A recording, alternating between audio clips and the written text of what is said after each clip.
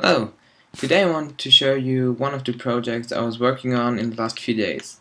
And what it is about is the object integration into movie files while using the Cycles render engine.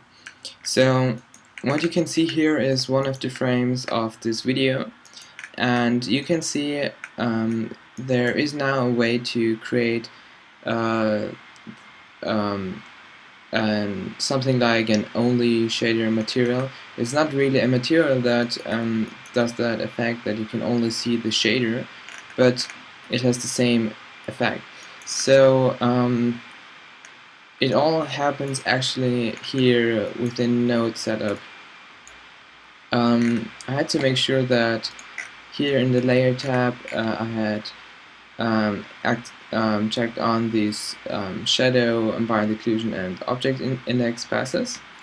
And what I also had to do before setting up the nodes was to put all the objects I want to be shown here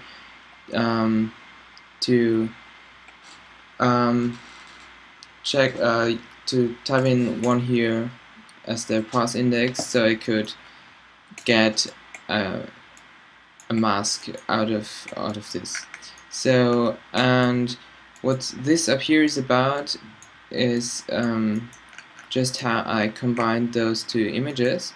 And as you can see, what I did with this video file here was just scaling it down a bit, so I just had half of the resolution, so it wouldn't take me so long. And here I did just some color corrections. As you can see here, it's really it looks just wrong with the colors and everything. And down here I also adjusted the colors and mixed it together with the video file.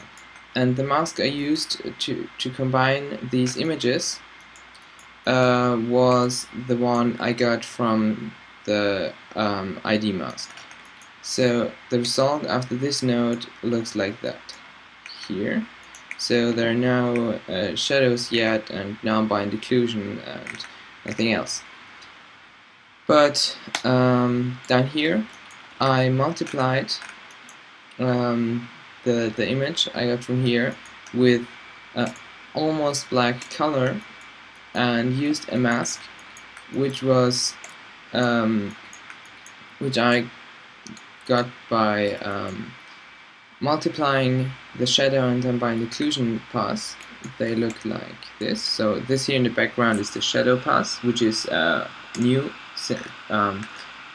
You can use the shadow pass only since the blended 2.63 version, so that's a big update. I was really happy when I saw that it's possible. That's also the reason why it wasn't really possible in the previous version. I mean, there were a few ways, but they were really complicated and everything. So yeah, that's one of the important things of this. And the ambient occlusion pass looks like this here. And I multiplied those two passes, and this is the result I got. So just a combined version of these two passes here. And then I use the ID mask, which looks like this, where only the objects are, let's say, shown, and added this image to the shadow one.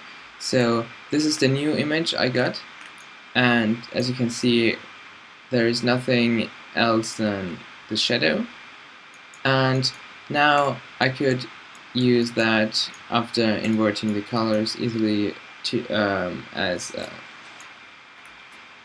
as a mask here, and the result looks, as you can see here, like this. You can also, as you can see here, I rendered not many samples of the whole thing, so the quality is not as good as it could be. And I'll show you very quick the result of the whole thing. So it looks like this here.